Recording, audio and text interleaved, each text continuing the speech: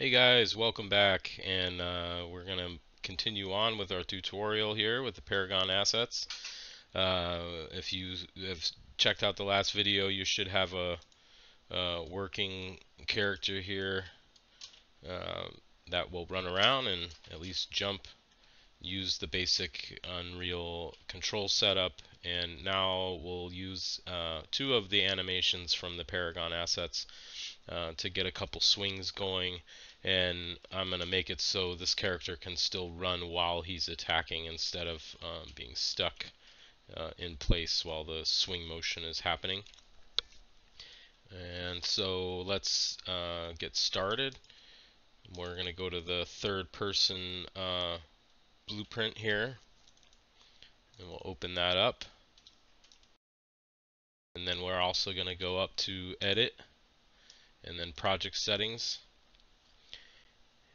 And then down here on the left, inputs, up here to the top, action mappings. You can open that up and you should see jump and reset VRs in there. So we're going to add two action mappings real quick, and we'll just call these left attack, right attack, and let's set this to, and you guys can set whatever whatever is more comfortable for you and however you want it. I'm going to set this to left and right mouse button.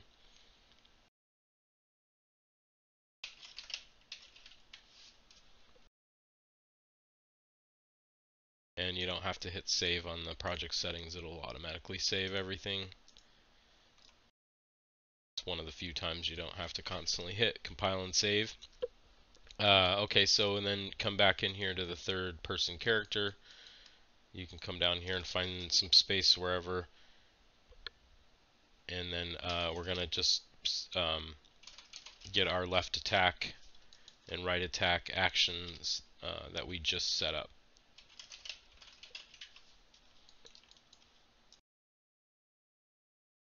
Okay, so there's a couple different ways to do this, but I'm going to just show you a real simple way to kind of get you guys going.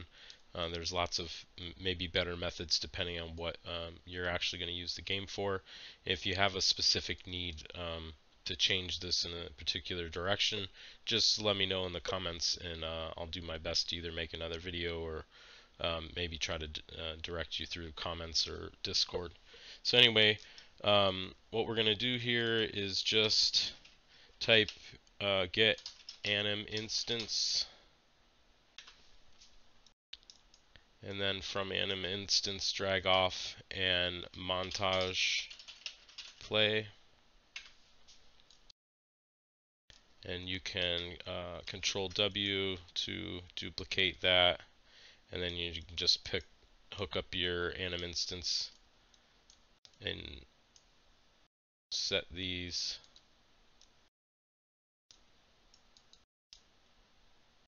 in here.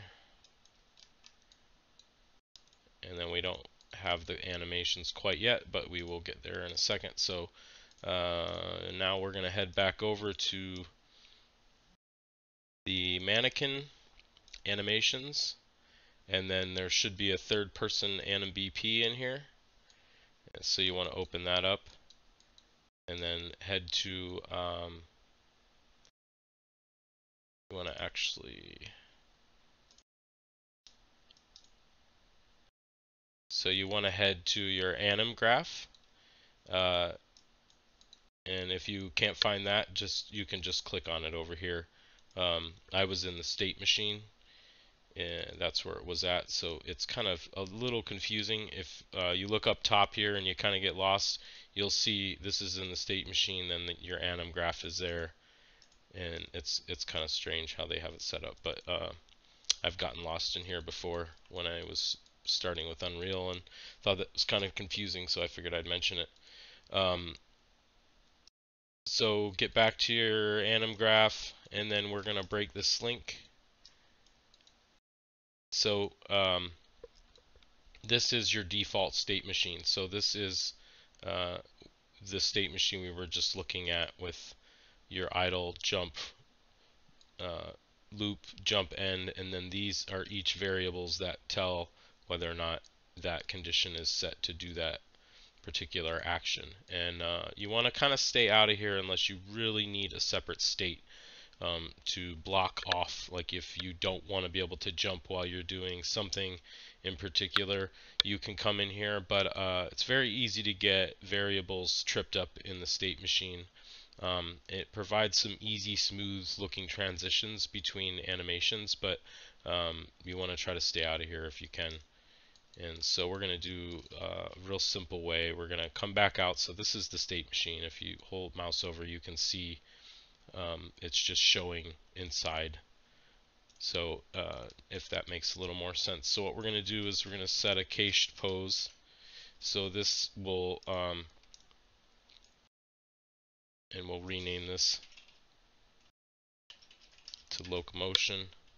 And that cached pose is just holding on to the state machine in case you want to add some further logic down the road. You can just keep dropping this locomotion cached pose, it's hard to say, anywhere you need it, and blend it as needed. So now we're just going to call that, so get our locomotion cached pose, and then we're going to actually want two of those. So just Control W to duplicate that again, and then we're going to say blend per bone, and we're going to blend these two. Oh, not yet. And then with this one, you're going to say default slot, and this is what it's going to do is take the normal cached pose, which is the locomotion, running, jumping that we have set up, and it's going to, when a montage is played, it will make sure that the montage is played over top of the locomotion, but we're going to blend it by bone so that everything from the waist up plays the default slot, and everything from the waist down is going to continue doing what it was doing. So if we're running while we swing, it doesn't, the legs don't stop moving, because if we're not using a root motion animation, it would just show the legs stop moving, but the character would continue moving, and you'd have to either shut off the motion or use a root motion animation that the capsule is halted during the animation.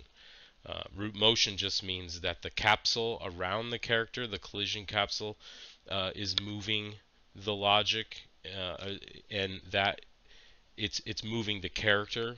So the positioning can be read, like say by the server if it's a multiplayer game. Whereas if an in-place motion animation is playing, the character mesh will move and can move outside of the capsule, so the capsule may be sitting still while the character is over here doing something and then snapping back. It's fine for single player games, it doesn't work well for multiplayer. So anyway, just hit compile and save, and now we have our animation that plays while we're running is going to take over, and we need to set a bone for these guys to blend to. So we come up here, click on this once, layered blend per bone box, and then in the layer setup, just open that up and open both of these, and then you're just going to add a array element, and once you add it, open that up, and then we're going to blend spine underscore 01, and whoops, I just happen to know the name of that one, but if you need to see the bone names and you want to do some other stuff with that, if you go into the character mesh, not that one because we aren't using that, go into Quang meshes, open his skeleton, and instead of retarget manager, just hit the skeleton tree and you can get the names of all of them. And then if you click on a name, hit right click and rename. Oh, you can't, you can only rename a socket, not a bone, so you can at least just get the name and make sure that it's spelled correctly. So go back, and we're blending from spine 01. We're going to set a blend depth of 1. Oops. keep doing that, and then compile and save. And so now we can go get our animations to apply to these montage play boxes, and then they will blend. So we're going to head into Paragon Quang, characters, heroes, Quang, animations, and then up here just type attack, and then we're going to use primary attack D and primary attack C. And so let's look at these real quick. So he's swinging on his left side. We're going to call this left attack. Right click on it and then come up to create anim montage, and then I think I said that was left attack, and then go to open up primary attack C, and that's going to be the right, so right click on that, create anim montage, right attack. So now we have our montages. So let's save. Go back in here and let's put our left attack and right attack.